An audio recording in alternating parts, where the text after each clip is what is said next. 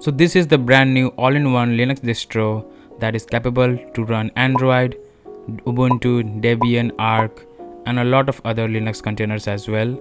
So watch the video till the end to find out how to install it on your system.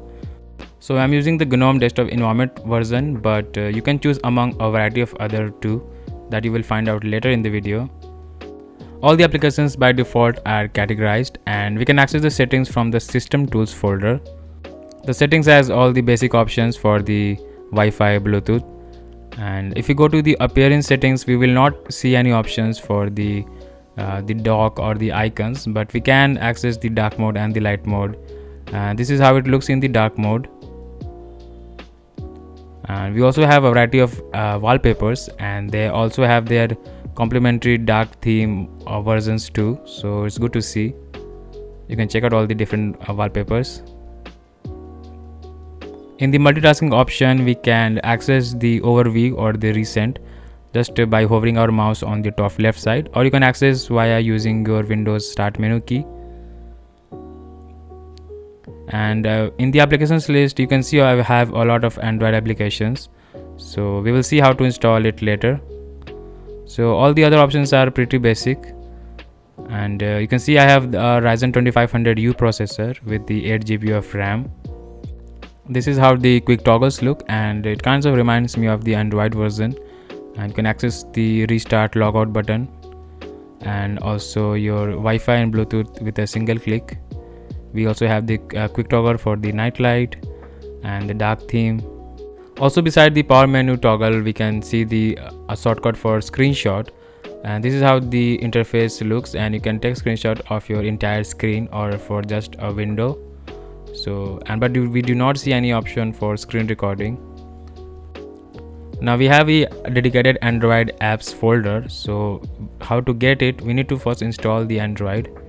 So in the System Tools folder, we will open the BlendOS settings, and here we can install the different Linux containers. So we have a lot of options. So I'm going to install the Ubuntu one. So just select the option, then give it a name. Now click on the plus icon and it will start installing the Ubuntu terminal. And once it has finished installing it, we can run the normal commands to install and program, and even we can access those programs from the app launcher itself. So that is quite convenient. So now coming to the Android apps, first we will need to install it. So we will click on the initialize button, and we need to authenticate it multiple times, so 4 or 5 times. And finally we will see that we have options to install the Aurora Store and the F-Droid. Now if we take a look at the Android settings, we can see that it looks like what we have on our smartphones. It is running the Android 11 version, which isn't the latest, but it is it's stable. And all the other settings are quite similar, but we do not have any use of it as of yet. So now coming to the Android apps folder, we can open up the Aurora Store that we have installed. We have 3 options to log in, but it is recommended to use the second one, which is the anonymous. Once you log in, you can check out all the different applications that we have, and they are all categorized based on top charts and categories. So coming to the YouTube applications, so in general Google applications will not work right off the box. We'll need the macro G to get it work because it requires the Google Play services. But apps like Instagram does work without any issues. You can scroll reel and all that. So it's good to see that it is working. We also have a lot of other applications related to shopping and social media. So just try and see whatever works and what does not. And I also tried a game. So there are not a lot of games in the Aurora Store, but I tried this Dr. Driving, and it's also working fine. So I think we can just use an Android, not Android, but a wireless controller to play the games. So just tell me in the comments if you tried any other games and if it's working or not. Now coming to the default app store, which is the Linux App Store, we have a wide variety of applications like the Citra one. If you are into emulators, this is going to be really useful. And if you're a coder, then we have the Visual Studio Code, and we have the Audacity if you're into the audio department, and Shortcut for video editing. For online meetings, we have the Zoom application as well, and we can also use the LibreOffice to access the Word, PowerPoint and Excel. The gaming categories isn't the best. It has just some of the retro games, but many like to play it, so there is that. But you can use the Steam application to access the Windows games and play some PC titles. So by default, the application that it comes with are mainly for the advanced users. Even the video player does not support the MKV format, so you can use the VLC player to play those videos. Other than that, we have a music player, a file manager, and all the basic applications that you need. Now let's go ahead and see how to install it on your system. So first we will visit this official website, and if you scroll down, you can see we have a lot of different versions, like I said before. And we have the KDE Plasma, the XFCE version, or the Debian Mate Edition. So I'm going to go and install the GNOME, which is one of the most popular and also what I usually download. So just click on the fastest link and then download the ISO image. As I've already downloaded the ISO image, I'm going to cancel this.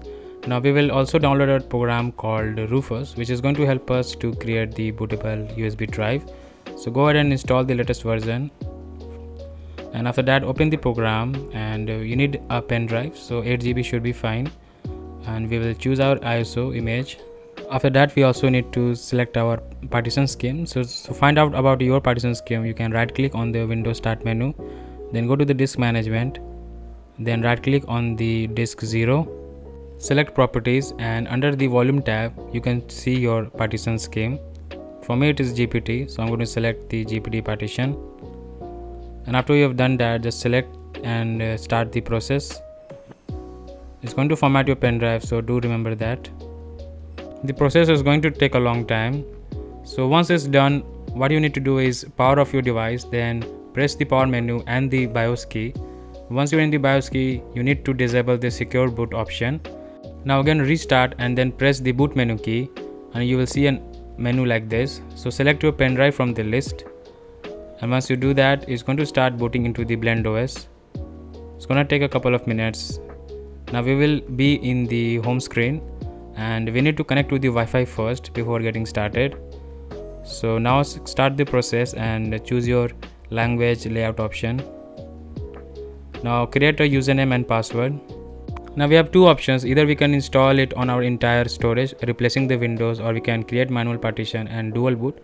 The dual boot method did not work out for me, so I'm going to install it on the entire drive.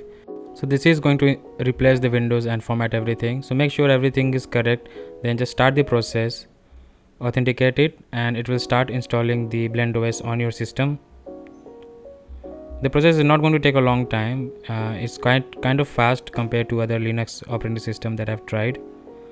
And once it has finished installing, you will see an option to restart, and then you can boot up in the Blend OS and start using it. So that was how you can install Blend OS on your system. If you have any questions, leave them in the comments, and all the links and the guide will be in the description and in the pinned comments, so do check that. So that was it for this video. I hope you like this one, and I'll see you in the next one.